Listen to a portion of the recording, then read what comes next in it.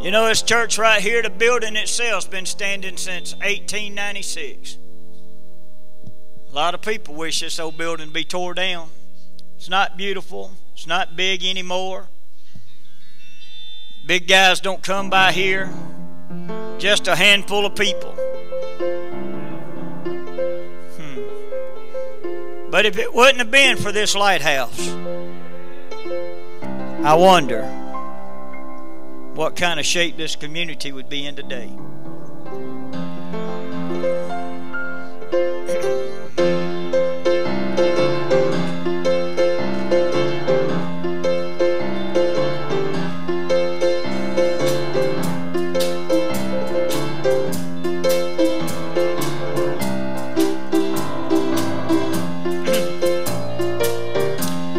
Oh, now Moses led God's children 40 years. He led them through the cold, through the night, though they said, let's turn back. Moses said, keep going. Canaan land is just inside.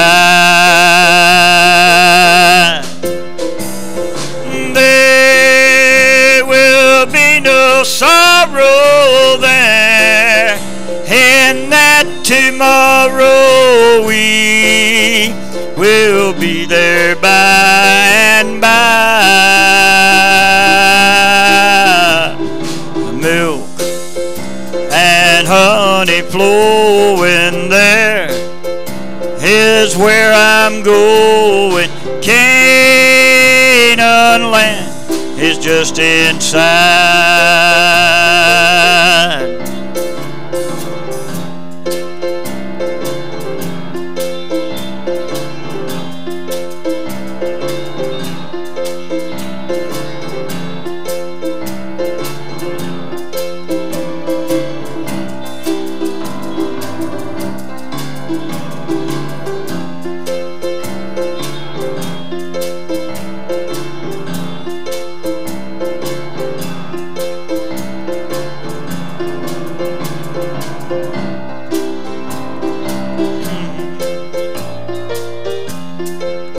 And though we walk through valleys, though we climb high mountains, we must not give up the fight.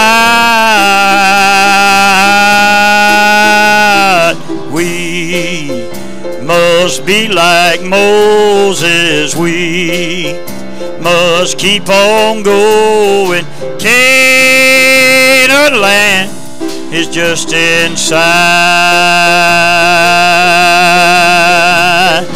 There will be no sorrow there, and that tomorrow we will be there by and by. And milk and honey flowing there is where I'm going. Canaan land is just inside. There will be no sorrow there, and that tomorrow we will be there by and by.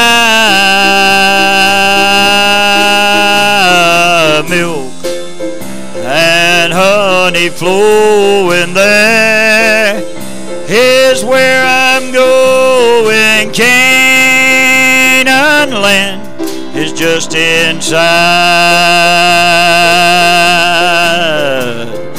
Milk and honey flowing there is where I'm going. Canaan land is just inside.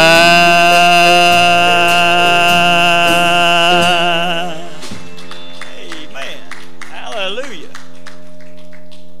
Milk and honey flowing. That's what I like. You know, I like to go to a buffet to eat. And it's not because every time I want more than just one plate. But I want the availability if I do decide that I want that. I don't want to be limited just to a little bit of God. I want the opportunity to have all that I want. Am I the only one that's that way? I guess so. Everybody got real quiet on that. Man. I hear you, boy. No, they just go up there and get them one little bitty McDonald's hamburger, you know. Satisfied. Amen. Brother Michael, what about opening us up in prayer, if you don't mind? Talked to Brother Glenn McIntyre today, and he has asked for prayer. And him and Sister Barbara's facing some dementia trouble. Brother Glenn, I believe, is 90% in a wheelchair now at this time.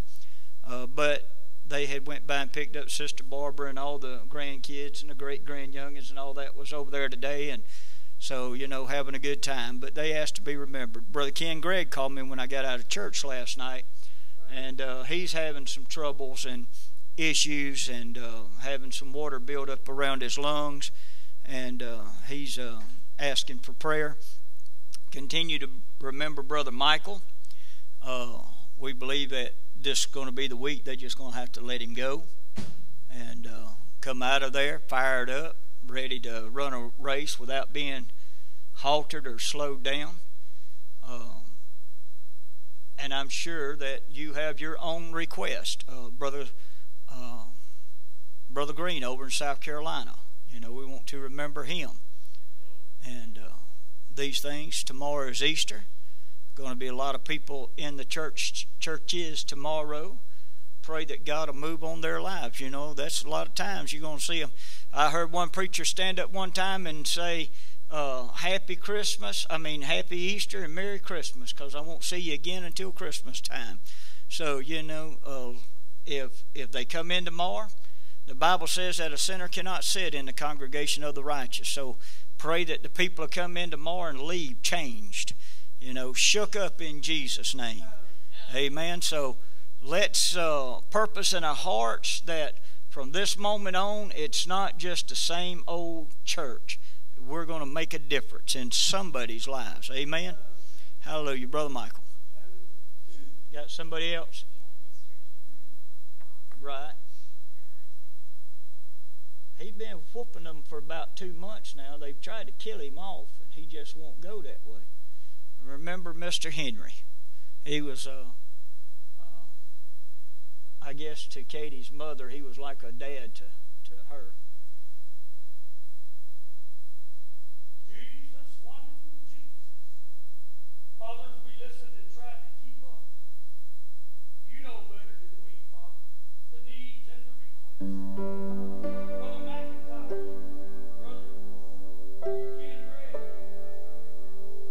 Brother Green, all you know the request needs better than me.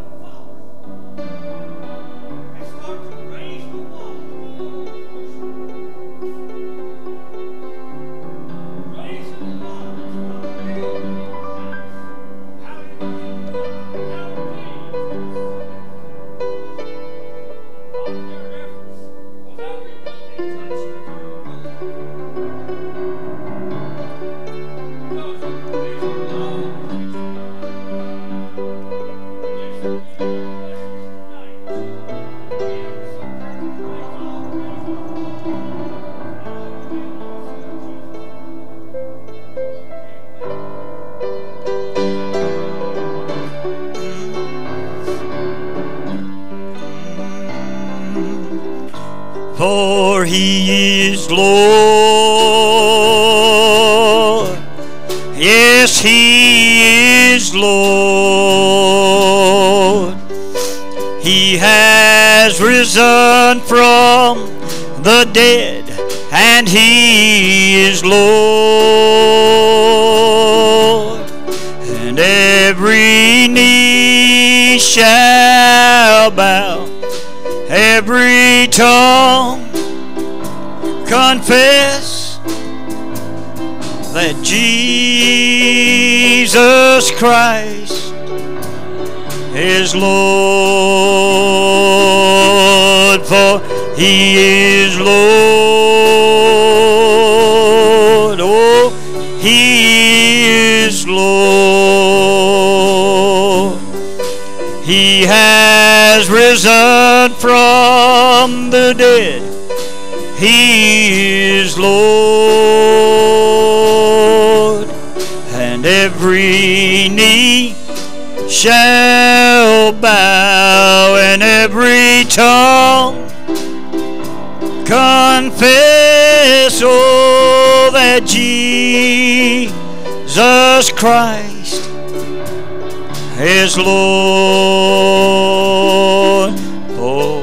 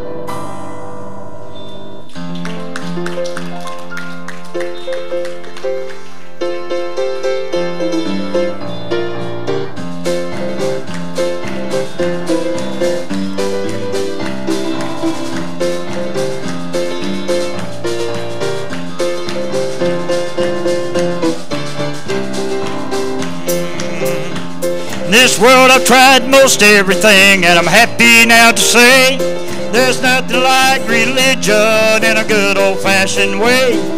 Walking in the old-time way, and I want this world to know that I'd rather be an old-time Christian, Lord, than anything I know. I'd rather be an old-time Christian, Lord, than anything I know. There's nothing like an old-time Christian with a Christian love to show. Walking in the grand old highway, telling everywhere I go that I'd rather be an old-time Christian, Lord, anything I know. There are things I'd like to be as the journey I pursue. I've longed to be a leader like a mortal man would do. I'd like to be a millionaire with $1 million to bestow. But I'd rather be an old-time Christian, Lord, than anything I know. I'd rather be an old-time Christian, Lord, than anything I know. Nothing like an old-time Christian with a Christian love to show. Walking in the grand old highway, telling everywhere I go that I'd rather be an old-time Christian, Lord, anything I know.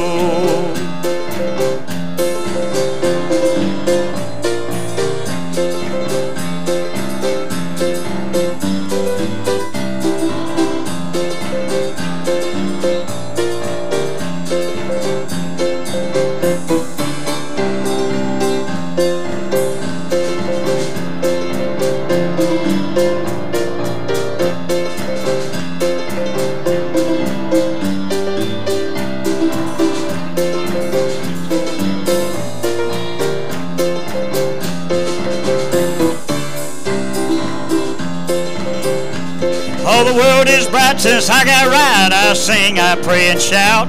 All my burdens have been lifted since the Savior brought me out. I'm gonna tell this world both far and near as I travel here below that I'd rather be an old-time Christian, Lord, than anything I know. I'd rather be an old-time Christian, Lord, than anything I know. Nothing like an old-time Christian with a Christian love to show. Walking in the grand old highway, telling everywhere I go that I'd rather be an old-time Christian, Lord, anything I know. All the world is bright since I got right. I sing, I pray and shout.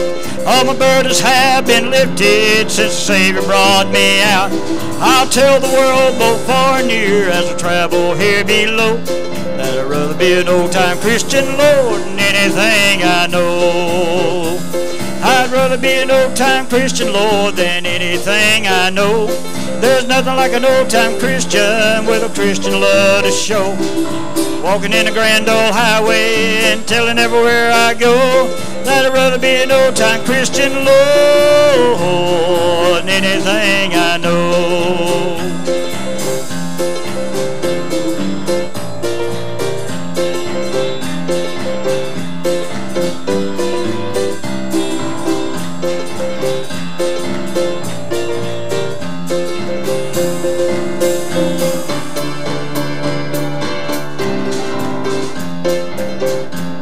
I'd rather be an old-time Christian, Lord, than anything I know. There's nothing like an old-time Christian with a Christian love to show. Walking in the grand old highway, telling everywhere I go that I'd rather be an old-time Christian, Lord, anything I know. I'd rather be an old-time Christian, Lord, than anything I know.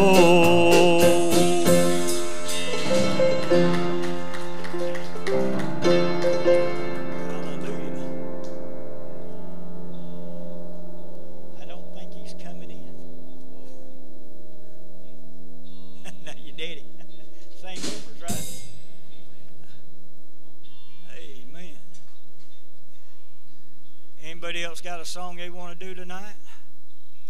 Or a testimony? I like testimonies. That's right. The blood of the Lamb. I do want to thank all the men for coming out today and building that wall. I went over there before church and looked at it. It looks good. I don't think y'all goofed up not the first time on it. I think you all passed. Now we just got to get somebody to pay off on it, right? Y'all done a fantastic job. I appreciate it. I appreciate y'all not having to have me there to get the job done. Amen.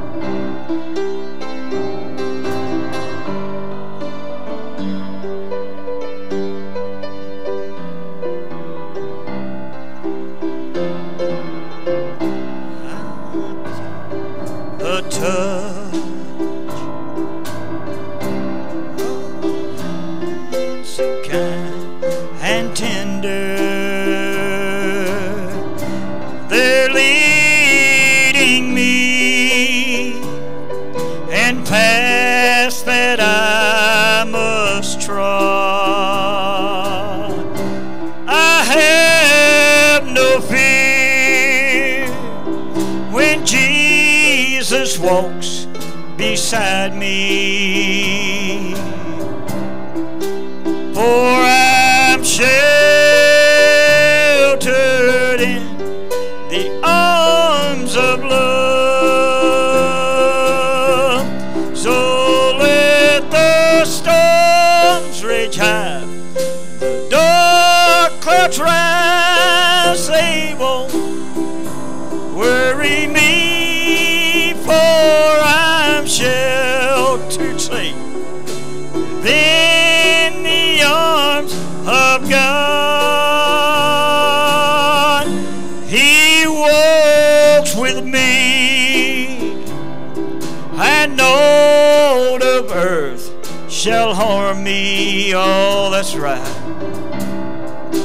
For I'm sheltered in the arms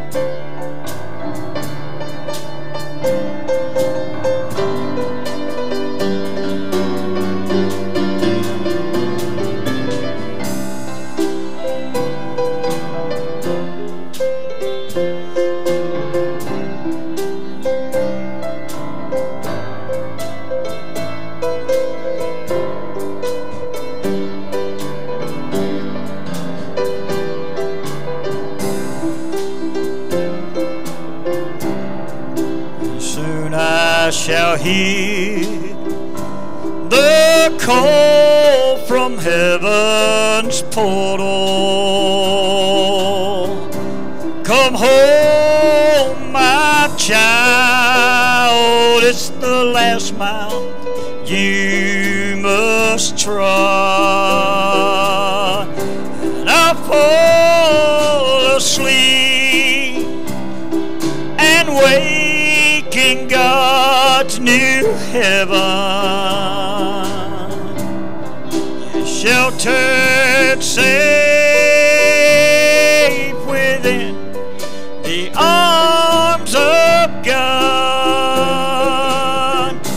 So let the storms rage high, the dark clouds rise, they won't worry me, for I'm sheltered safe within the arms of God.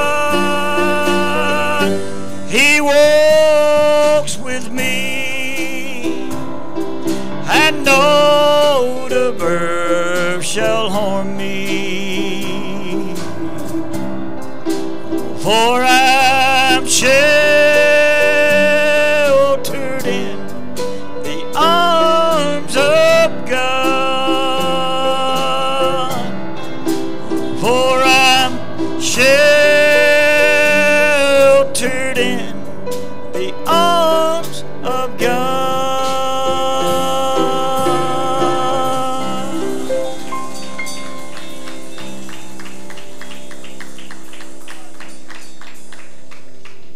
Brother Michael, sing us a song or two or 10 while you up there.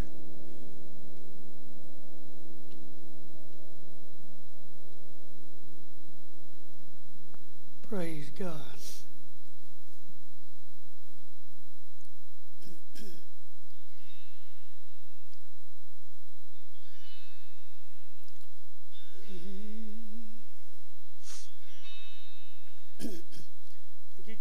You remember that one, Where Would I Be?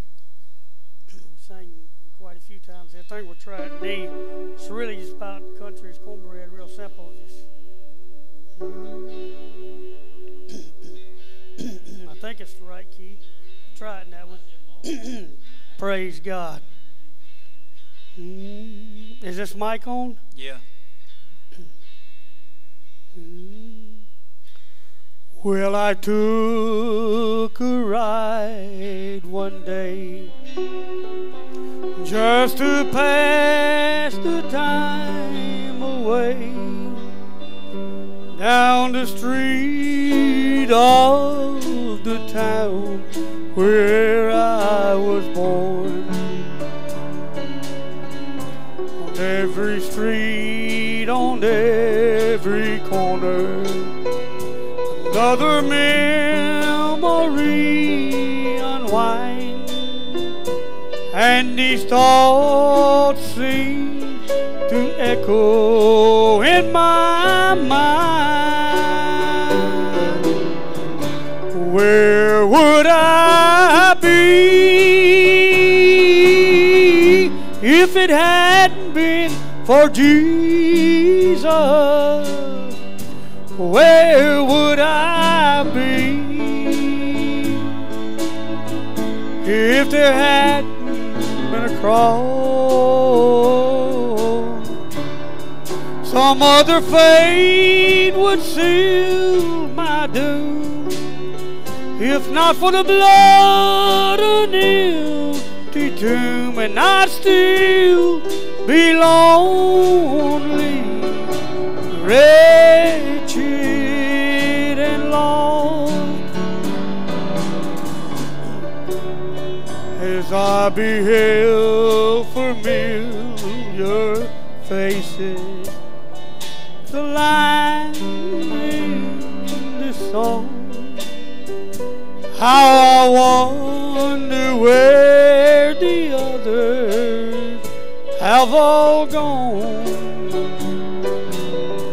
And did they find peace of mind that all men hope to find?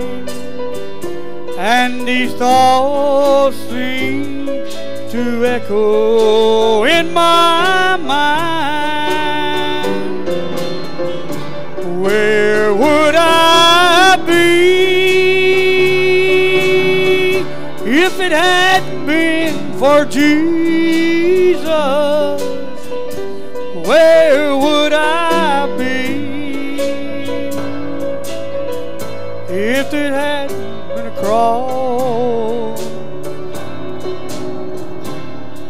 Some other fate would seal my doom, if not for the blood an empty tomb, I'd still be lonely, wretched and lost. Where would I be if it hadn't been for Jesus? Where would I be if there hadn't been a cross? Some other fate would seal my doom, if not for the blood an empty tomb, and I'd still be lonely, wretched and lost. I'd still be lonely, wretched and lost. Hallelujah, hallelujah, hallelujah. Have you ever thought about where you would be if it hadn't been for Jesus? Right. A lot of people ask, can you remember the time? Do you remember the place? Yeah. Have you ever wondered, have you ever thought about where you would be? Well, I can tell you, He found me in a suicide attempt. So I can tell you where I would be. Right. He saved me and filled me with the Holy Ghost in a suicide attempt. I was that close to plunging into the flames of hell. But for some reason, far known beyond my finite comprehension, He saw something that He counted and deemed worthy cause. Right. And brother, I believe that He was looking for His reflection. Right. And old brother Michael Pike. I believe that He was looking for His reflection in brother Bob McKinney and brother Matthew Weaver, brother Adam Clark, Thomas Holt. You heard the past couple nights, it's the man in the mirror that you've got to overcome. The man in the mirror that you've got to defeat. Because you've heard of who comes back in that reflection. Right. If you've not defeated the man in the mirror, the reflection's going to come back as Beelzebub. That's what you've heard. And that's right down the gun barrel. But Jesus is looking for His reflection. That's right. The first of many brethren. He's looking for His reflection in us.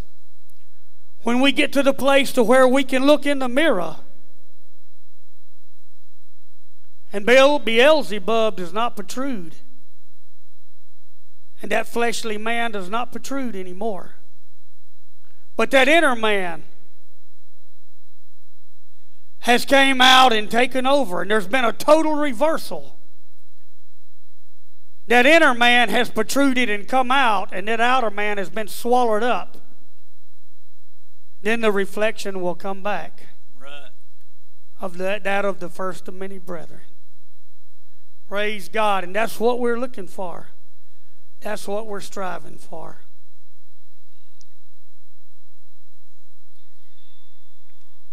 Brother Greg, let's try one more here. Verse of this, I believe it's in D also.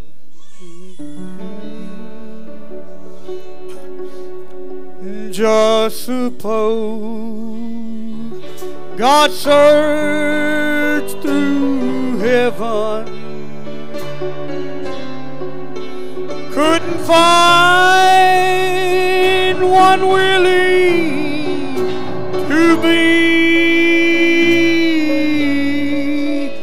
the supreme sacrifice that was needed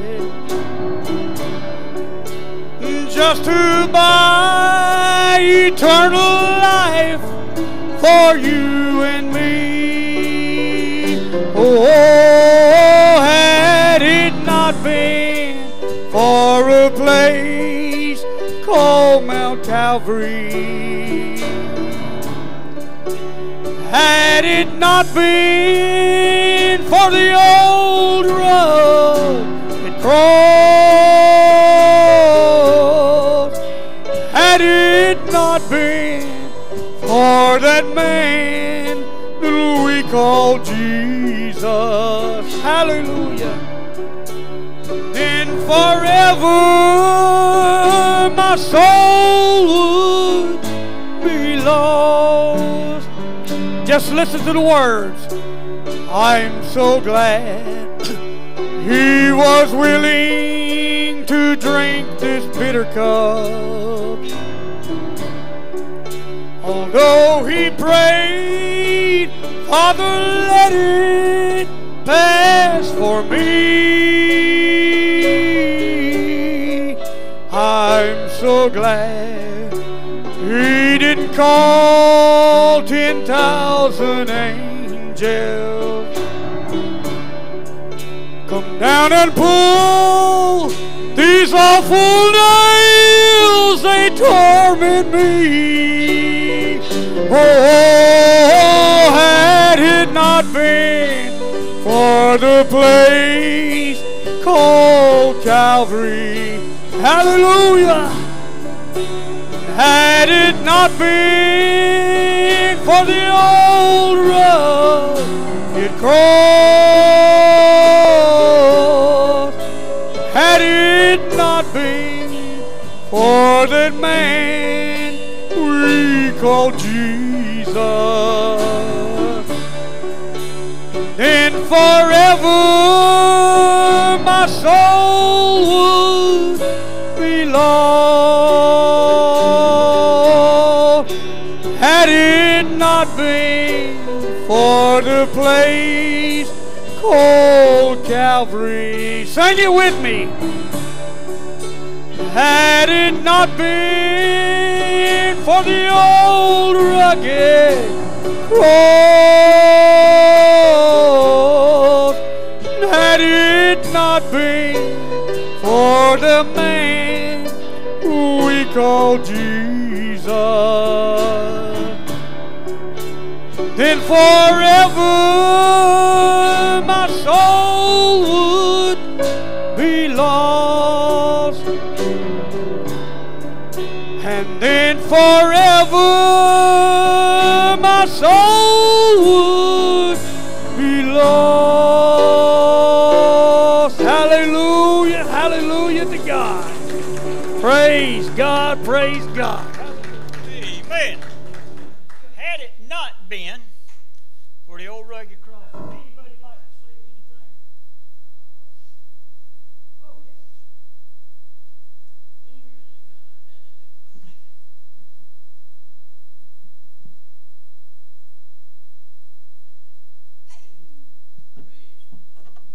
I have to get a little closer to you, Greg. Right. What I like. I guess it's a song. I even put on some deodorant so I don't smell bad.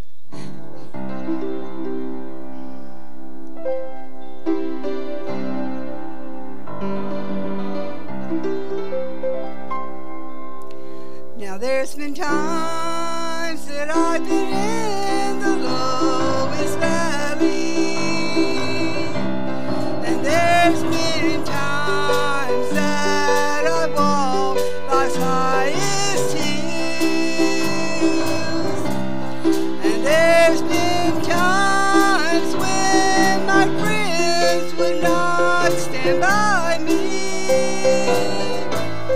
but it's so good, Lord, to know that you will. Now looking back on all those lonely valleys and how they serve to only make me strong. Well, to God I'll give the praise and the glory, for His love has given me strength to go on. And it's so good to have a friend you can depend on. And it's so good to have a friend who really cares. And it's so good to have a friend who'll go with you to the end. And it's so good, Lord, to know you're always there. Now looking back on all those lonely valleys and how they serve to only make me strong. Well, to God I'll give the praise and the glory,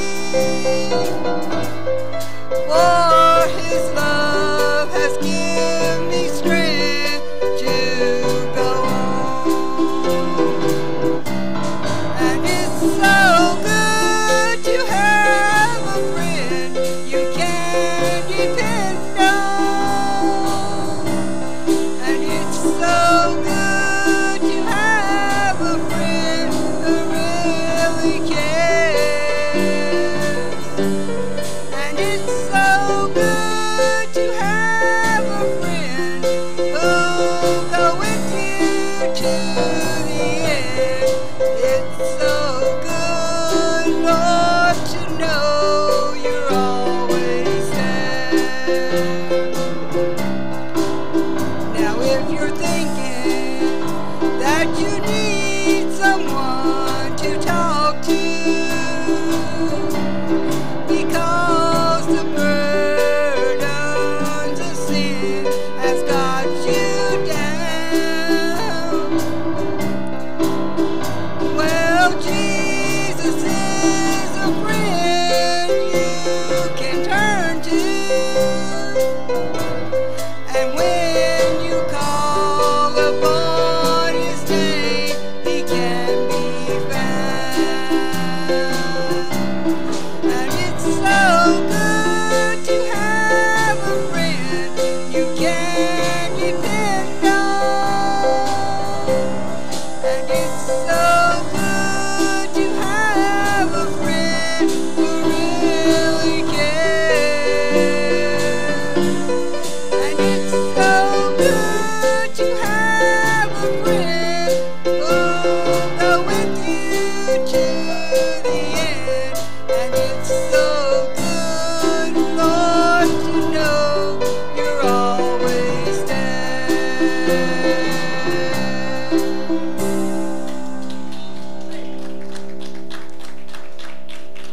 Always good to have a friend you can depend on. Amen. Anybody want to testify?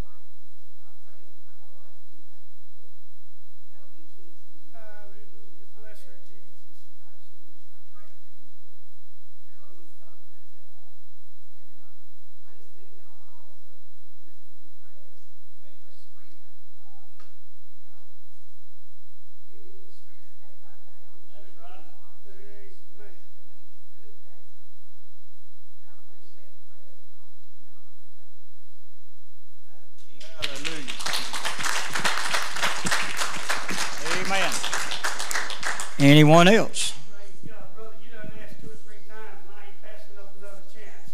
All right. I love Jesus, and I'm glad to be here. Amen. I've just got one thing to say. Jesus, light him up again. Hallelujah. Amen. Anyone else? I'm giving you men an opportunity. I never intended to preach the first service of this, much less every night of it. I wanted you young men to do it, like y'all built that wall over there today. It gave me time to lay back. Where you been this week? Come dragging in, now you sitting on a second bench. Man, it sure is good to have you. Gonna be here in the morning? You know we're eating in the morning. Huh? Here, yeah. You gonna pray about it? It'd be like that preacher. He went in and told his wife. He said these people come and offered him a job pastoring church, gonna pay $1 million a year. He said, I need to go home and pray about that first before I tell you yes.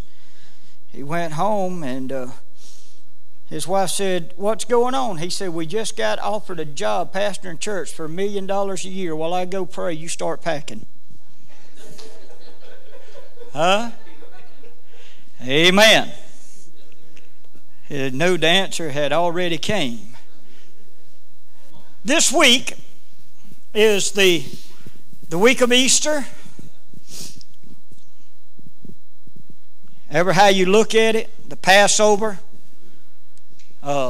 eating of the lamb, the body of the lamb, maybe that's what we've been trying to preach a little bit this week, is to eat the whole lamb. The Bible said that when under the law, that when you cook the whole lamb, and if your family couldn't eat all of the lamb, then you would go out and invite your neighbors and bring them in, and you would all eat of the whole lamb to cure every disease there is. And this week we have tried to emphasize on eating everything of God that you could possibly partake in and not leaving anything out. This week started on Sunday. If you was living under the law, and you know the Bible said it was a schoolmaster up until the point that Jesus Christ came, and then Apostle Paul saying, once we have Christ, then we ought to know better than have to need a schoolmaster. It's not that it's not important, it's just you ought to be so far above that you shouldn't have to go back to it. But this was the week of unleavened bread. You were supposed to take everything that had leaven in your house and remove it out of your house, where you would not even be tempted to eat anything that was leavened. You know what leaven is? It's what causes it to rise. It's the yeast that's in it. It's what causes your bread to take hold and to rise. But what we have found out is that the people have taken of God unworthy and have caused the leaven to become the unleavened, the pure and the holy, the righteous, the showbread of God to become unleavened, to become leaven, mixing in. We go right back to the same thing that we was at last night and the night before, that we are not taking the fullness of God. We're only taking part of it and trying to mix it with the world, and it's not beneficial to the curing of the body. If you're going to take part in God and you want your body to be healed, you got to eat the whole Lamb of God.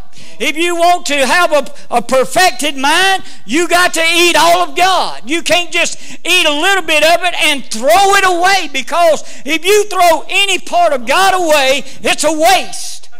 Huh? And you're not fit, the Bible says, you're not fit for the kingdom of God, to once tasted of it and seen that He was precious and look back and go into a different direction. We find ourselves unworthy to partake in God because we refuse to take all of God. I was thinking again, and I've said this 2 nights in a row and one more time. religion. I was thinking about that song a while ago as we were singing, Lord, I like that old time religion. I like that old way, because I want you to know something. What I've seen religious things of lately, religion has hidden the cross. It's hidden God. It's took the crucifixion out and tried to make God of none effect. But the power of God is trying to come back on the scene in the fullness of authority and power one more time, like it hasn't been seen in a while. Galatians chapter 5. Galatians chapter 5. It's right before Ephesians. Right after 2 Corinthians and right before Ephesians. You know what you find when you get into Ephesians? The elect of God. This is what will get you into being part of the elect of God. Now, like I said this week, yesterday was Good Friday. Today is the Shabbat or the Sabbath. Tomorrow in the law is a high holy day. It's more than just a holy day. It's a high holy day. It's a time that the people that are under the law, and we all got friends that's under that. But the Bible said that we're no longer under these kind of things. We're not part of the rudiments of the world. We're not part of the traditions of the world. We need to go on into perfection, not laying again the foundation of dead works. But we need to reach to the point that we're eating the fullness of God. Everything there is about Him. You know, I shouldn't need prayer. I should never be sick. Whew, that's bad this week. Huh? I preach sick every night this week. Huh? I just be honest with you, church. I preached every night this week sick. I didn't even know how I was going to hold my head up. You know what time I went to bed last night? At 4 o'clock this afternoon. I laid down till 5 o'clock and got up and took a shower. This old body, it's fighting every time you go to do good. Evil is present. You know, so what are you going to do? We're going to stand in the liberty where God has set us and made us free, and not to look on this other thing, but walk into a perfection of God if I don't never have to close my eyes again. Huh? We still be fresh in God. Now, chapter 5 of Galatians. Stand fast, therefore, in the liberty wherewith Christ has made us free, and be not entangled again with the yoke of bondage. What is bondage? Something that binds you down. You can't be happy in God because you're bound down in traditions. You're bound down in laws. You're bound down in ordinances. You can't find freedom. You can't find happiness. You can't find relief anywhere because you're so worried about the don't do's and the don't this and the don't that. Instead of being at liberty with Jesus, if we would find ourselves set free at liberty, you would never get caught up in the don't do's because you won't want to do them. Huh? You know why a person cusses? Because they got cussing in them. You know why they drink? Because they got an alcohol demon. You know why they have habits? Because they got habits. If you don't have something within you, you're not going to let it out. If it's not there, from the abundance of the heart, the mouth speaketh. It's not what entereth in that defiles the temple of God, but what proceeds out of it. Stand fast, therefore, in the liberty wherewith Christ has made us free, and be not entangled again with the yoke of bondage. Behold, I, Paul, say unto you, that if ye be circumcised, Christ shall profit you nothing. If you're under the law and you are only doing things because of what the law says, it has not profited you 1 ounce. If you're coming to church just to be seen because mom and daddy told you you needed to go to church, it's not profiting you one bit of good. If you're going to Sunday school just because you was raised to go to Sunday school, it's not doing you any good. If you're just going out there through the motions and not entangled up in God, it's not doing you any bit of good. You're in bondage to the church. You're in bondage to Sunday school. You're in bondage to a law. You're in bondage to a tradition. And you cannot find peace with God if you always feel like you're being pressured. Huh? Come on. Thank you, Lord. Thank you, Lord. How many in here enjoy their job? Yeah. He enjoys his job because right now he's working for God. That's all he's doing. Now listen. You don't enjoy your job. Why? Got to be there at a certain time in the morning. I got to keep up with the paperwork. I can't drive too long. I'm an hour away from home and they got me bound down on the other side of Atlanta and I can't get out and I got to lay in that truck all night long.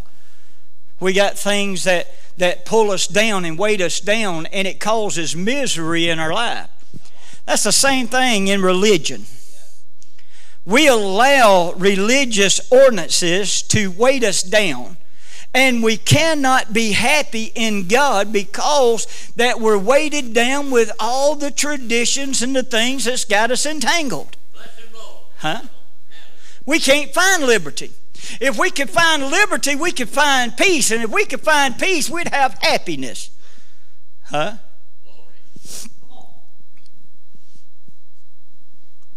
Verse 3, for I testify again to every man that is circumcised that he is a debtor to do the whole law.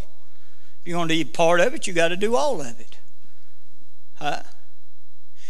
If you have a minister that you're under, you grew up under them, and they said to wear your breeches long and wear your shirts buttoned all the way up and have long sleeves on. Do you know that you could wear the long breeches? You could wear the sleeves all the way down and unbutton the top of your button, and you would be guilty because you didn't do everything that preacher had taught you to do, because you're tied up in traditions anyway. You're tied up in ordinances anyway. You don't have a spirit of holiness. You got a doctrine of holiness, and that is what separates you from God. Not saying that the doctrine's wrong. Y'all get that right. I'm just saying that if you are doing part of it, but you're not doing all of it, you are dishonoring what they said. I used to tell people all the time, boy, my daddy, he had people all the time, where do you go to church? Oh, we go down to Brother Bob McKinney's church. You catch them up the street in a pair of short breeches. You catch them and looking all kind of ways and everything. And I tell them, I said, don't dare tell them that you're part of Bob McKinney's people. Go tell them you're part of Satan's tribe, because if you don't honor him with what he preaches, you lie about it. Huh? Because we don't do the fullness of it. If you're going to be under a bondage, you got to be under all of it. If you're going to be free, you got to be free. If you're going to have peace and happy and joy and love, you got to get rid of the rudiments of the world. It's easy to transgress without cussing. Huh? It's easy to sin without considering yourself to be a sinner. Huh? It's easy to get caught up in doing some foolish things without being in the world to do them. Verse 4, Christ is become of no effect unto you. Whosoever of you are justified by the law, ye are fallen from grace. If you feel like you're justified by the law, grace has not done you any good. Shall we continue in sin that grace may abound? God what? Forbid. Grace is there to a point that when you find out that you're in sin and you decide that you're lost and you need a Savior and you come to God, that grace is sufficient for then. It's not a continuation for you to walk in contrary of the fullness of God. You've got to eat all of God. All of this Word, every bit of it, from the Old Testament past the New Testament, even to them pages that's in the back that's blank, start writing them. How are you going to do that? By living the Word. Christ is become of no effect unto you. Whosoever of you are justified by the law, ye are fallen from grace. For we through the Spirit wait for the hope of righteousness by faith. For in Jesus Christ, in that anointed Word, neither circumcision availeth anything nor uncircumcision, but faith which worketh by love. Now, you remember a while ago I said if you're coming to church because you were made to, you're not doing any good. If you're coming to church because you want somebody to see you all dressed up, spiffed up, and looking like $1 million minister, you're not doing any good. But if you're coming to learn the Word of God, to live a more perfect life, to have more freedom in your life, that your children might be saved, that your wife might be saved, that your household might be delivered, that you don't have to be sick and in distress and brokenhearted and destroyed and pain and aggravation and all these things. If you're coming for the purity of God, God is coming to give you purity in the fullness of the Godhead, because you're willing to eat all of it.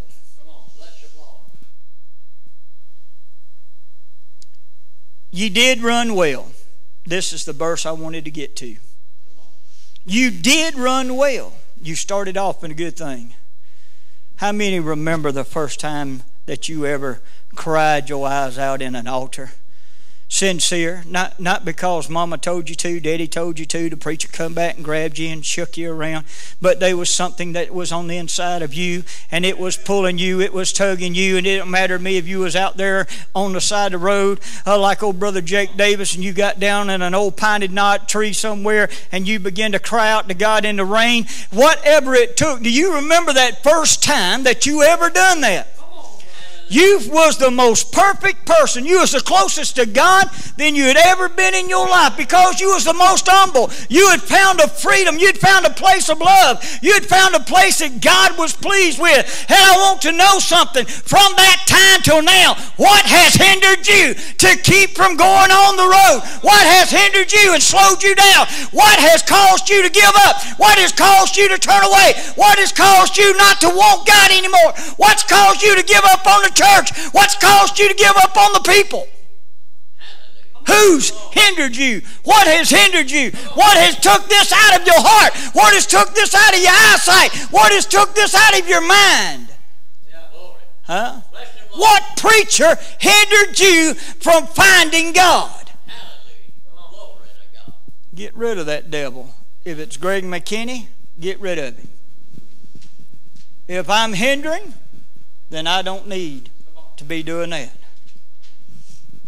You did run well, but who did hinder you that you should not obey the truth?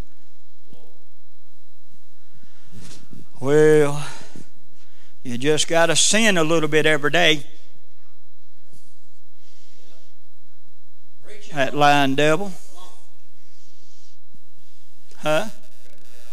The Bible said you can't sin. His seed remains in you. Huh? Why can't you sin? You don't want to sin. You don't try to sin. You don't go out there to see if you can do it or not. It's not there. It's not in you. Who's hindered you? That lying preacher? Who told you? Who? You know, the Bible said that John the Baptist looked down there and he said, you generation of vipers. He called them snakes. He said, who warned you to flee from the wrath to come? Who told you not to flee from the wrath to come? You're the children of God. Who's told you it's going to be okay? Who's told you you can be slacking God? Who's told you to eat part of the lamb and don't eat it all? Who's hindered you? Why are we still not in perfection? Why are we still not put on immortality? Why have we not yet been translated? Why have we not been transformed? Why have we not said, "Oh grave, where's your victory? Oh death, where's your sting? Oh graves, where's your victory at?" Who's lied? You better hurry up and get you a grave plot. You better go out there and get you some funeral insurance. You don't want to leave your family in a mess. Don't give no funeral home directors no money. My God. If I leave this world, take me out, throw me on a bonfire, just burn up this stinking mess. It ain't no good anyway. Oh, Brother Greg, you would be burned up in a heartbeat. What in the world is this body going to do? You want it to be resurrected from the dead? It's got pain, it's got aggravations, it's got troubles. I want the new body. Come on. And you want to know something? I want it before I change dimensions. Huh? I want it now. Tomorrow's Easter dinner. You can wait next week and see if there's anything left if you want to. Huh? You can wait till next week. Come, don't worry about coming to church tomorrow and then go down there and try to fellowship with them on Easter dinner. You can wait till next week, and if there's anything left, you're more than welcome to have it. That's exactly what that you're telling God when you say that you're going to go by the way of the grave, that you can't wait till that day comes, that you don't want the fullness of God. You're not interested in everything of God. I'm just going to wait and bypass what God has given us today. Huh? Thank you, Jesus. Thank you, Jesus. Come on. Hallelujah. I think it was R.W. Shambach. Had a whole line of people in wheelchairs in his young day. He was walking by and grabbing them by the hand. Rise and walk in the name of Jesus. Rise and walk in the name of Jesus. Snatching them out of them wheelchairs. He come upon one, the person shoved their wheelchair back and said, "Don't touch me, I get a check." Huh? Up there in line. Up there hindering somebody else from finding God. Up there when they just want to put on a show, but when it come to the reality, then they did not want the fullness of God. They rather have the world than they had to get out and do something for God. Huh? I'm going to ask you now, what do you want? Are you satisfied with the way it's gone for the last 50, 60 years? Generation period of time has gone by since Brother Branham walked off this scene. I'm 48 years old. That's a generation period of time. Miracles have began to cease. Miracles have gone away. You just see a few things sporadic every once in a while. Who hindered us from going on with God? Just because one man went off to the scene, why in the world are we in that condition today? Why do we stay in that? Why are we satisfied with where we're at when there's so much more to God? Huh? Now you can have that big dinner tomorrow, or you can wait and hope there's something left later on down the road. Huh? I made a statement. I said, bring the sick, the lame, the halt, the deaf, the dumb, the dead, and let's vindicate God's word. Anybody tell anybody sick to come out and let's try it out? You was out there in the world. Did you think that I was joking? Did you think that I was kidding? I'm tired of playing around. I'm tired of people dying. I'm tired of my friends going in the graveyard. Me and my buddy was together just a few minutes a while ago, and we was talking to somebody. I said, there's only me and him left now.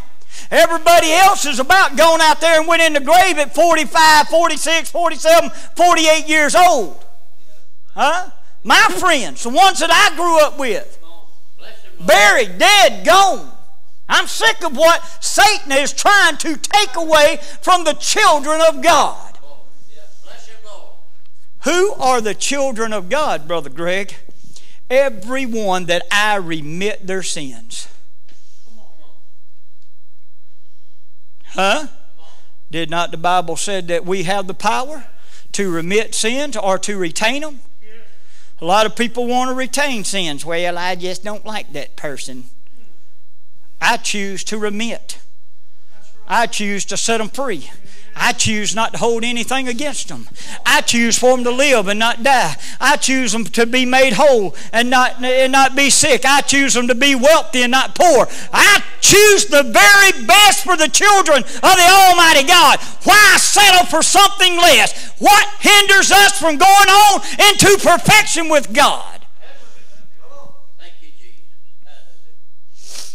Who hinders us? Not what, who? Who? Oh, Brother Michael said it a while ago. Look in that mirror.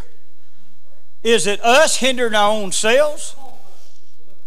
What is it that we like so much more than we do God? Why do we want to stay in the same position? Why do we want to stay sick? Why do we want to stay poor? Why do we want to stay down and out? Why do we want to stay bitter? Why do we want to stay sad? Why do we want to stay transfixed on what the world is doing and not what God is doing? Why are we so happy with the evil things and so displeased with the good things?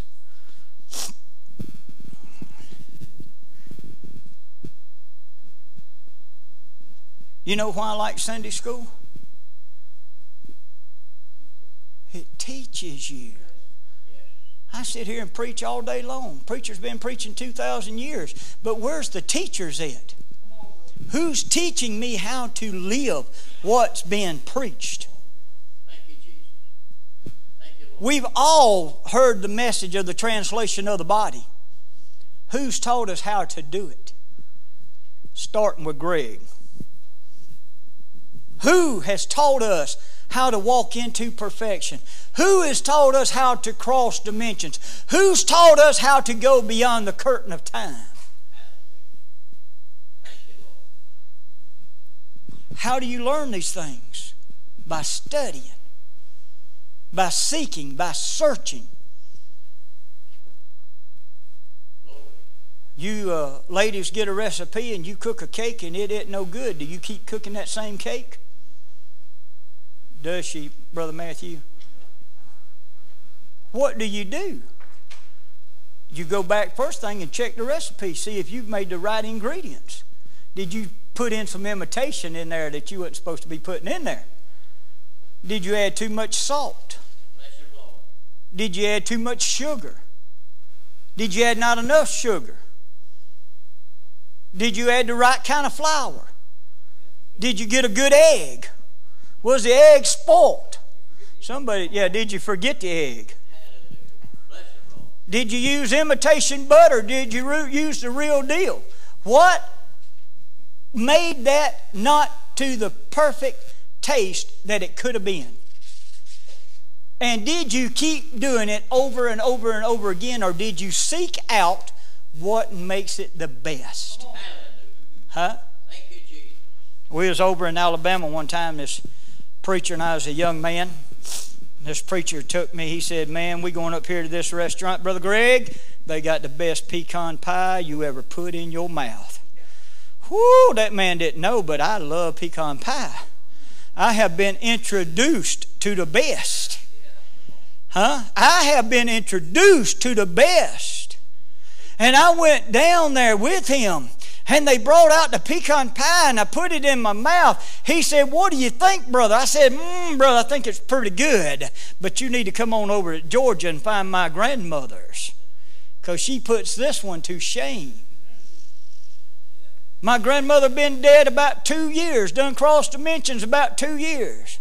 I walked in the house one day and I opened up the refrigerator and there was a pecan pie in the refrigerator. Well, at that time, Aunt Shine was still on this side of the world, and she would always would make me a pecan pie and send it to me. I said, well, Aunt Shine done looking after me. I reached in that thing, and I cut me a slab of it, and I took a bite of that pecan pie, and I said, that's Granny's. Granny done come back across dimensions and cooked me a pecan pie. So much I believed it, I said, thank you, Granny. I love you. I know that there was nothing that could separate your love from my love. Huh? You know what I found out later? My mama had found Granny's recipe. My mother never made pecan pies like my grandmother did.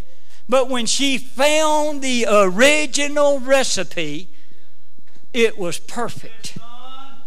It was perfect.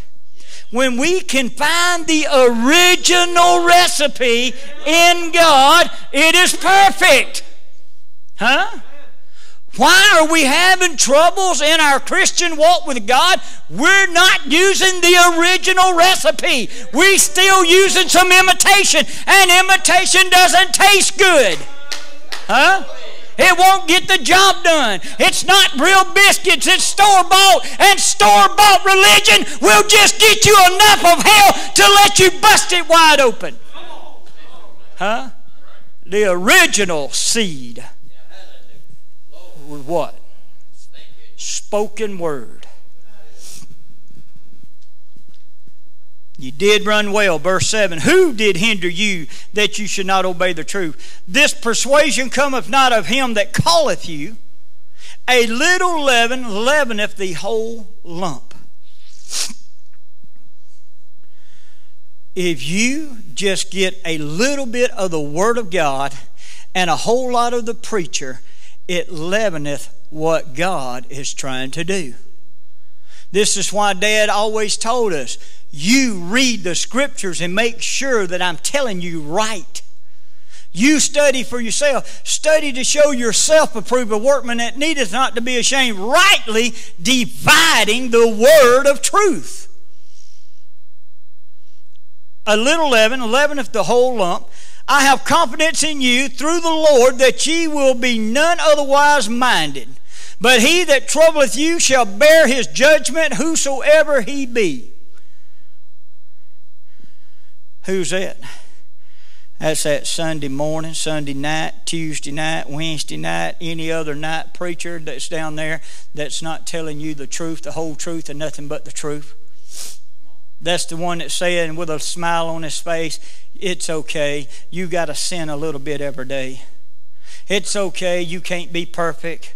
God, Jesus, is the only one that was ever perfect. Do you know, according to the writings of the Bible, if you looked at the flesh man, Jesus Christ, he wasn't perfect? He broke the law. Did you know that? He touched a dead body. That was against the law. Jesus went out and ate with unwashed hands with his disciples on the Sabbath. That was against the law. So in the fleshly realm, this is why the Levitical priesthood was so against him. They said, you can't be God because you break the law. Come on. He had liberty. He wasn't a breaker of the law. He was the lawgiver. Huh? He was perfect in everything. He healed the blind man, raised up Jairus' daughter, walked down there at the pool of Bethesda, troubled the water. There's no telling who that he walked up to that day and was wanting to touch them and to heal them, but only one would hear what he had to say. The Bible said if it could be written down everything that he actually done, the books could not contain what this man had done. He wanted everyone to be made well and whole and healed. He said, I would that all would be saved, none would be lost. And I, brethren, if I yet preach circumcision, why do I yet suffer persecution? Then is the offense of the cross ceased. I would they were even cut off which troubled you. For, brethren, ye have been called unto liberty. What does liberty do? It sets you free. These young men that we've got preaching for us, I gave them a word the other day. You that don't understand preaching, there's times when I don't even feel liberty in this own church. There's times when you go out and you minister in other places, you don't have liberty. So I told these young men, and I'll tell you young men, that God may call to do something, take liberty with you. Take authority with you. Make sure that the name of the Lord Jesus Christ works in your life. And you take it with you, and don't worry about it if they give you permission, if they give you authority, if they give you power, if they give you liberty. You take your liberty. You stand up for God and do what the Lord Jesus tells you to do. If He tells you to heal the sick, or if He tells you to shut the door, whatever Jesus tells you, be at liberty to do it. The Bible said obedience is better than sacrifice. For brethren, ye have been called unto liberty. Only use not liberty for an occasion to the flesh, but by love serve one another. Don't use liberty to reach out malice against your neighbors, to talk about them, to backbite them. That's evil. That's concupiscence. That's everything against what God is doing. Learn to love one another. The Bible said in one place, nobody's ever hated their self and loved someone else. They love their self. For all the law is fulfilled in one word, even in this, thou shalt love thy neighbor as thyself. But if ye bite and devour one another, take heed that ye be not consumed one of another. You talking about somebody? Somebody's going to talk about you. You putting somebody down? Somebody's going to put you down. You crucifying them? They're going to crucify you. Just rest assured, whatever you dish out, make sure you can take it. This I say then, verse 16, walk in the Spirit, and ye shall not fulfill the lust of the flesh. For the flesh lusteth against the Spirit, and the Spirit against the flesh, and these are contrary the one to the other, so that ye cannot do the things that ye would. But if ye be led of the Spirit, you are not under the law. Huh? You don't have to worry about it. You don't have to worry about breaking the law. If you're being led, but you think that God's going to do anything that's not right? Huh? How could He be a holy and just God and do wrong? How could He lead you in the wrong direction if He is a holy and just God?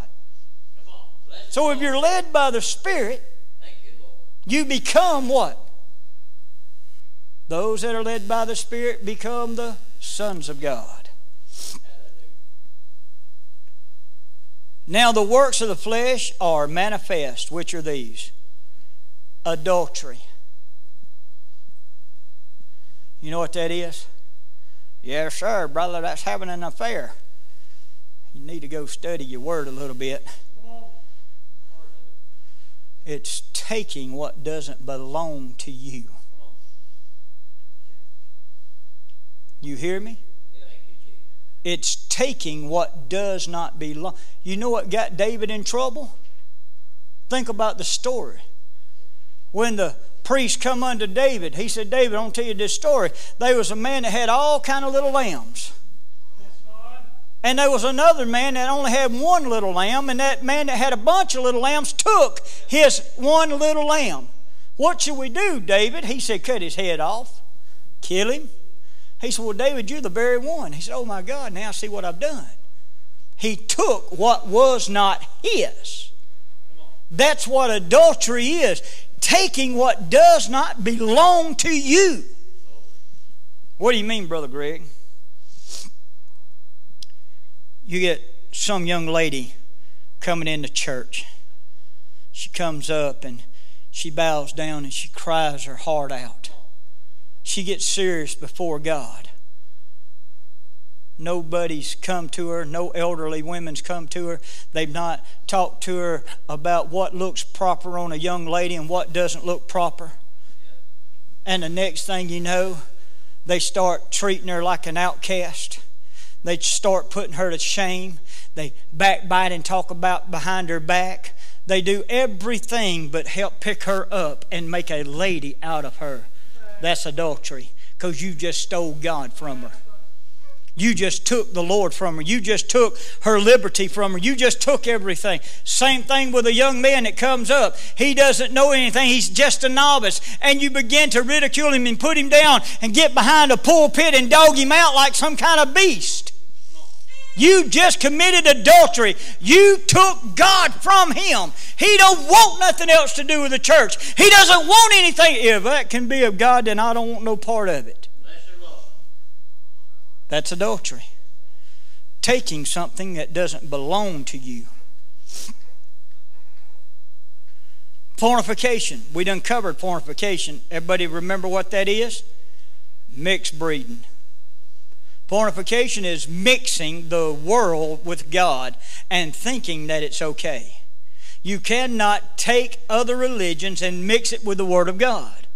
You cannot take all the Babylonian system and mix it with the Church of Israel. You cannot do it. You have to keep pure things pure.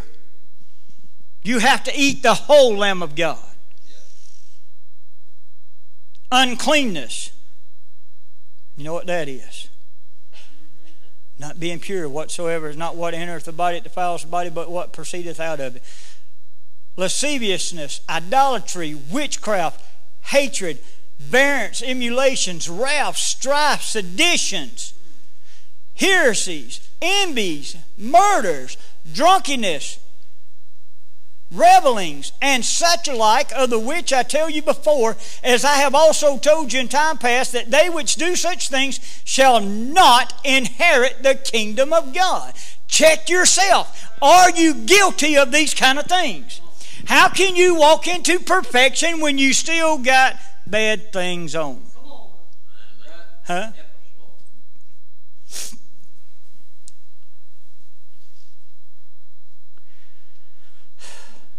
There's a thing called food allergies.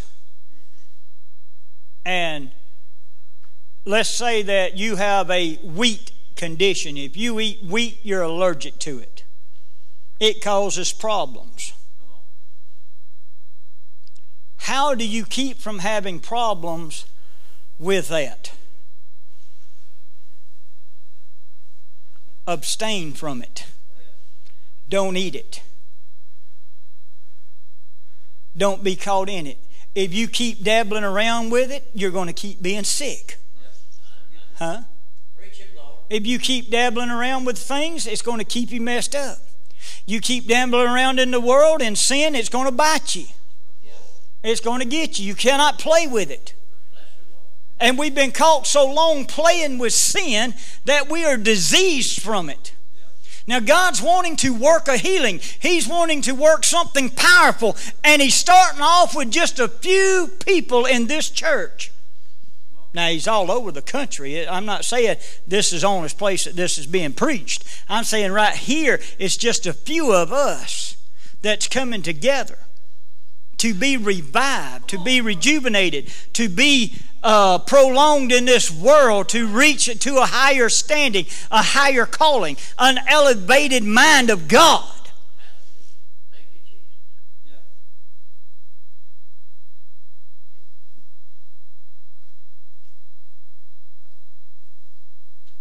I have also told you in time past that they which do such things shall not inherit the kingdom of God.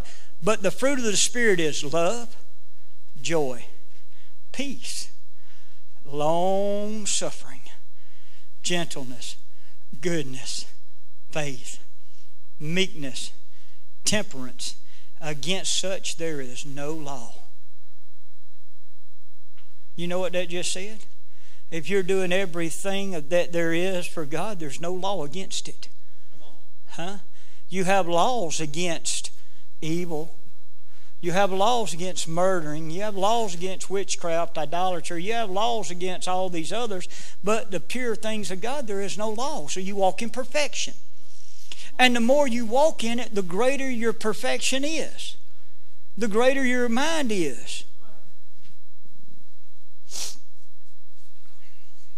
Come on. Bless him, Lord.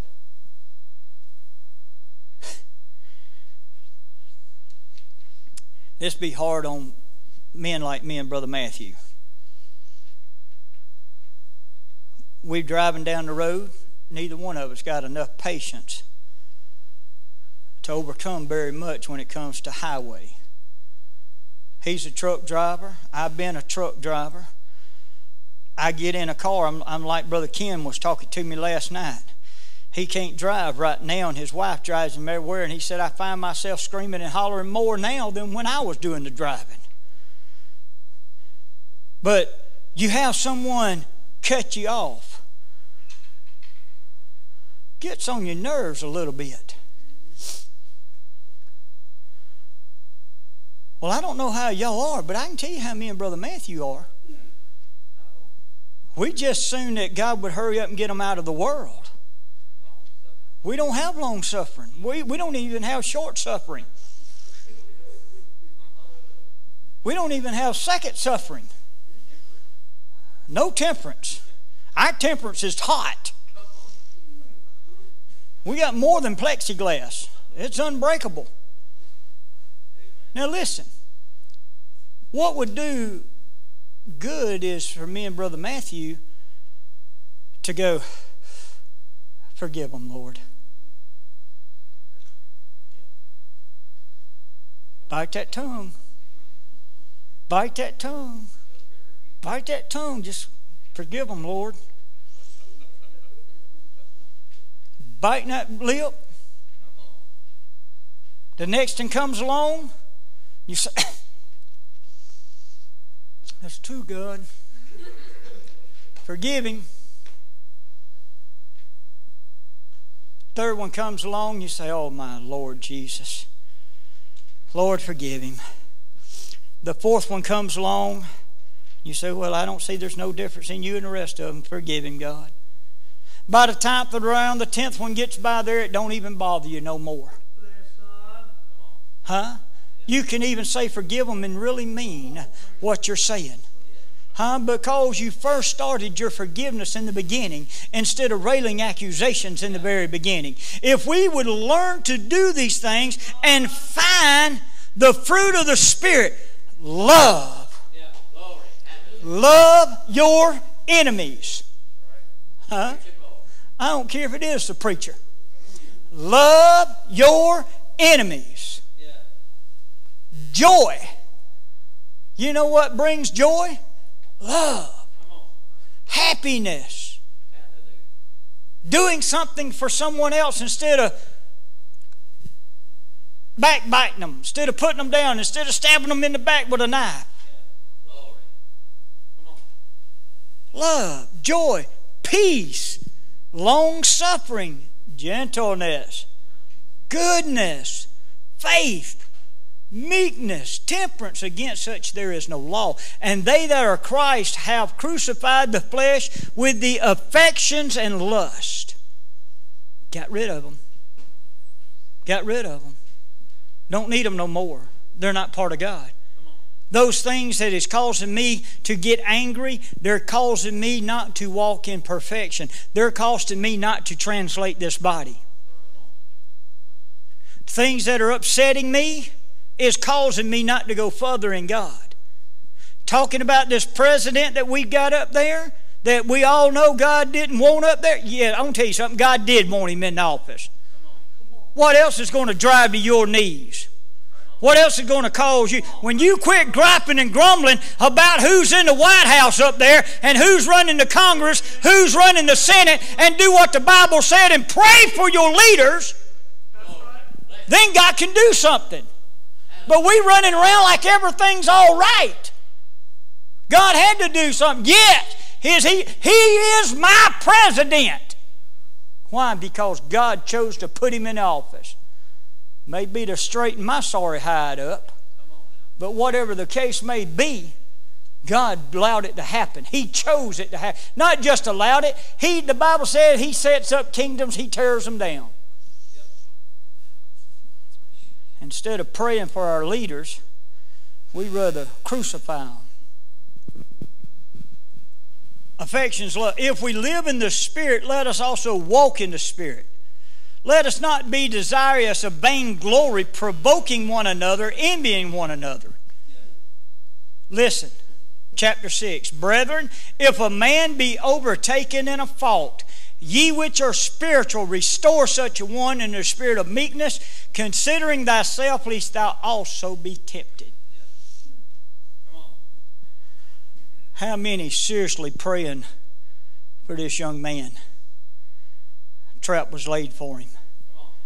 How many of you is ready to restore him back to the faith?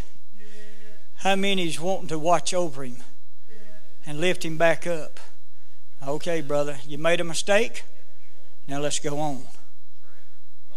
Let's build up, not tear down. Okay, we're all in agreement with that. Is that right? Is that right, men? I'm talking to the men in here now. I'm talking to you men. You loved him. You've been fasting this week. You've been on your knees praying this week. You've been talking to one another this week. You've been angry, wanting to rip the jailhouse down this week. You've been praying for him. How many of you pray for the little girl that caused the trap? Huh? How many of us has forgiven her for putting our brother over there? I want you to know something. God has done what God wanted to do. There has to be somebody to be reached in that old Walton County jail cell, and Greg wasn't going. Huh? I wasn't going. Hey, I've been in them doors and they locked behind me, and it taught me a lesson.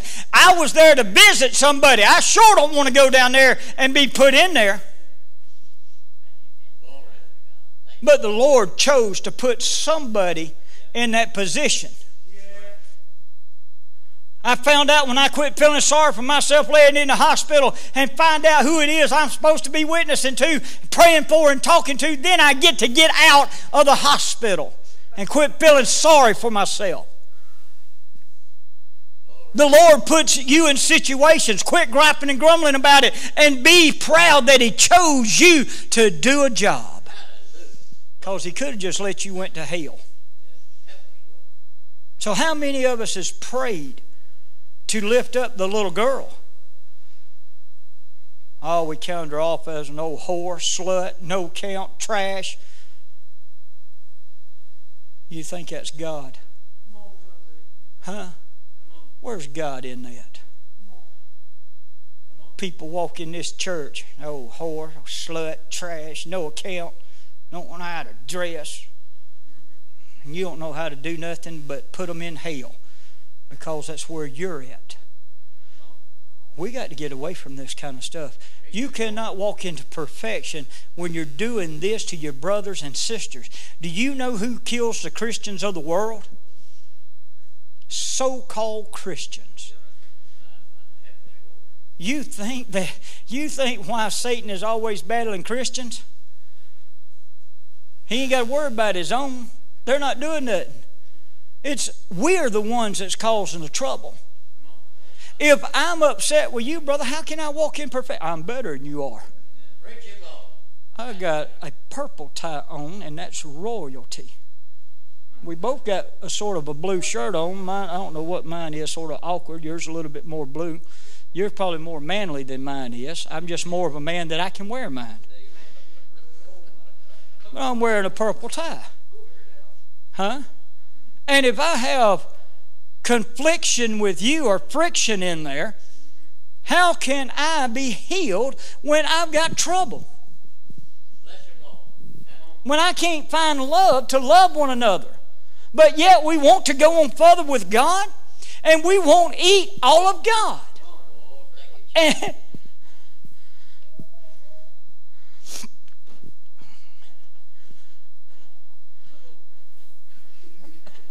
I got something to eat, and bless God, if you had anything, you'd have something to eat. Now you just do without then. Huh? Unfortunately, I know a man that said that. He's in the grave. He's sitting there with all kind of money laid out on his desk, the story was told. And he told his church people, if God bless y'all could go out and eat, but we're going to go out and eat. And he let his church people do without. And you know what? It was their money that was laying on the desk, blessing him. But you want to know what? He's in the graveyard. Huh? Listen, we've got to love one another. When I was a kid, if I didn't have but $2 or $3 on me and I stopped at Crystals, we got every crystal that money would buy, and we all split it if we had to break the crystal in half. Now you think I'm joking, but that actually happened. I'm not doing nothing without sharing if I can at all share. We've got to learn to take all of God and not just part of it. We cannot be beneficial if we don't benefit. We cannot receive benefits if we don't give benefits.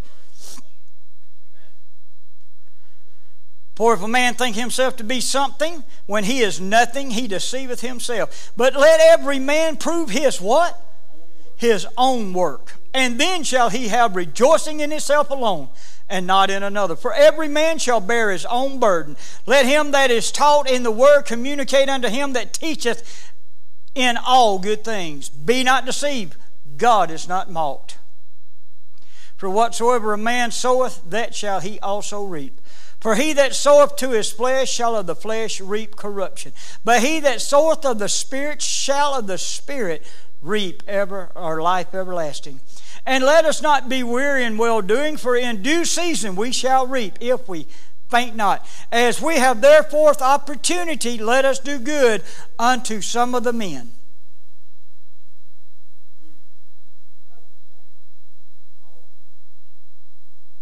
What did it say? Do it unto who? Do it unto Brother Adam? Do it unto Brother Michael? Do it unto Brother Michael? Do it unto...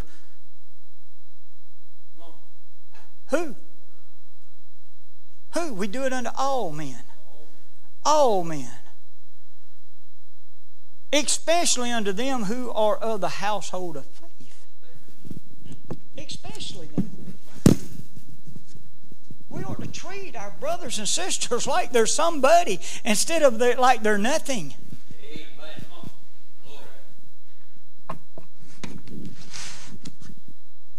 We need to let religion get out of our life and let God get in.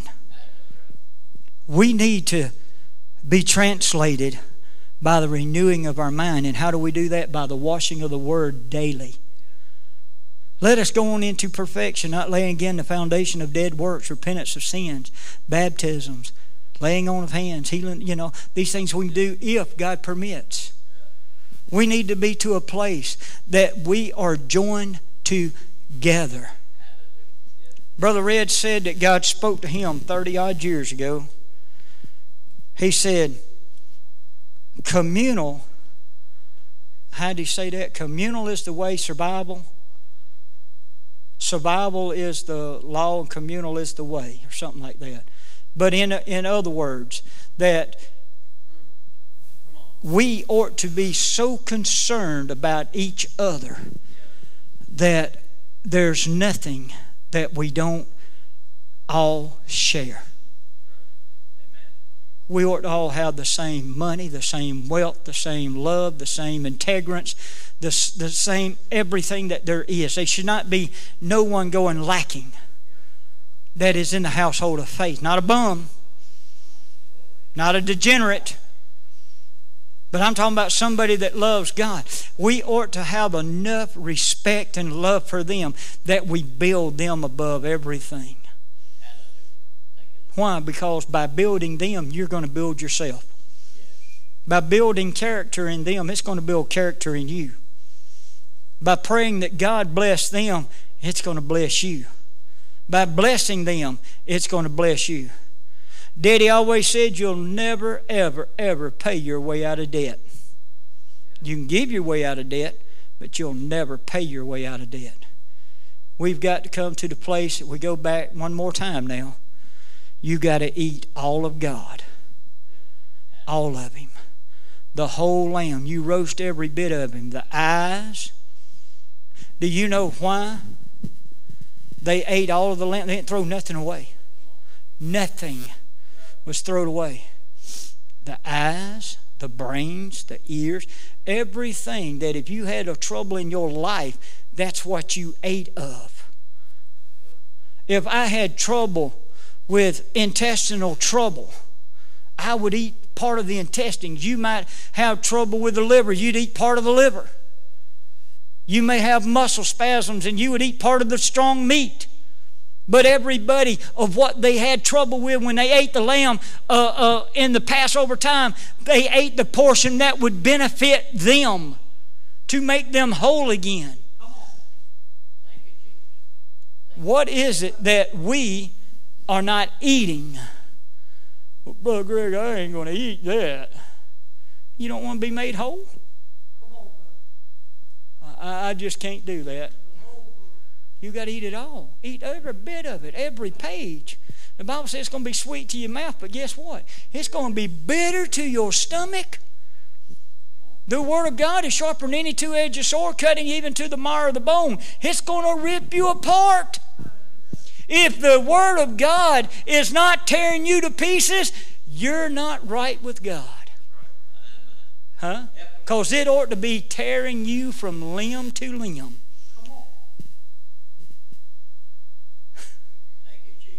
Amen. But guess what? When it gets through cutting you, you're made whole. You ain't got to worry about that no more. It's sweet. You just got to get to that next part that's bitter. And then it'll cleanse you out. It'll make you whole. It'll do these things. Amen. Give the Lord a hand clap.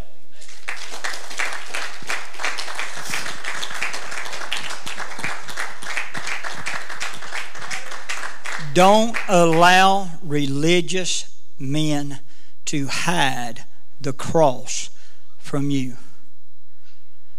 Just because we stand behind holy desk and sacred desk, don't look at that man any longer and let him hide the cross from your vision. Overlook men, because until they have put on perfection, they're going to have false doctrine in them. I don't care. It's going to be that way. Brother Michael, whether it's you or whether it's me, we still got false doctrine. Brother Thomas, you got some false doctrine. Until we all reach perfection, until we all make the translation. And you know, when you make it, you've got rid of the false doctrine. And you become pure and holy because you ate all the Word of God. So overlook the man and look to the cross, and you'll find the true Jesus. Amen. Hallelujah. Anybody need anything tonight? If you do, just stand to your feet, come down. We'll pray. And not only will we pray, but the Bible said, if you believe, ask anything, and it might not be amiss. If you would just believe, He would do what you asked Him to do. In the name of the Lord Jesus Christ, the most gracious Heavenly Father, King of kings, Lord of lords. Besides you, there is none other, and I wouldn't want another, God. Lord, you're what has proven to be true, proven to be strong, proven to be everlasting, proven to be pure and holy. Lord, the rest is just imitation. Lord, please take the false doctrine out of me. Lord, take hatred out of me. Take all this idolatry out of me. Lord, take all this impurities out of my system, God. Cleanse my blood. Make it whole. Make it fresh. Make it clean before you, God. Open up my eyes of revelation that I can see what you are trying to reveal in this day to sustain me and force me to walk into that day. Lord, we give you all the honor, glory, and the praise in the name of the Lord Jesus Christ. Anyone need anything?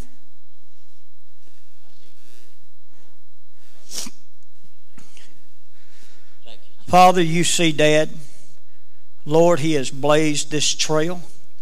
Lord, if it wouldn't have been for him, the lighthouse might not be standing on this hill.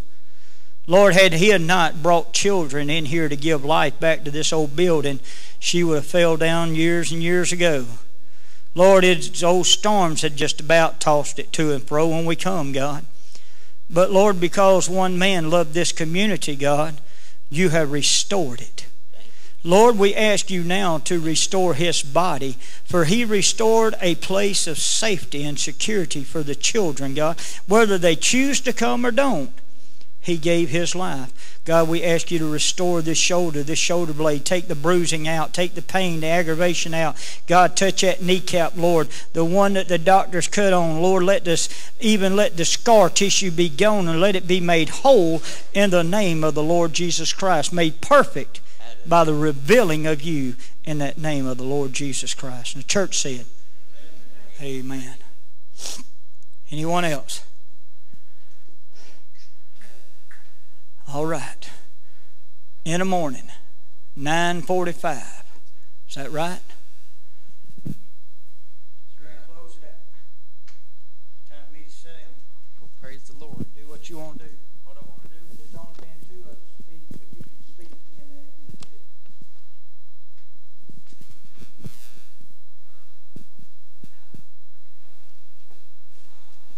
Give the Lord a hand clap. Don't just look at me. Give the Lord a hand clap like you mean it. Come on. At this time, we'll take up a collection of